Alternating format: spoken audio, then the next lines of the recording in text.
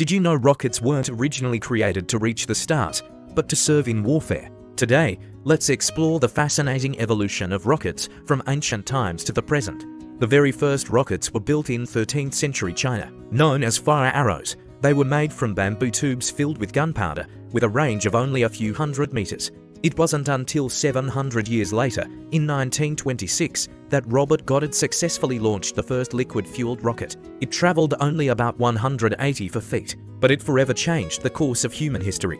Then came World War II. Germany created the Vita Rocket, the first long-range missile, capable of flying over 200 miles, guided by gyroscopes with deadly precision that struck fear into its enemies.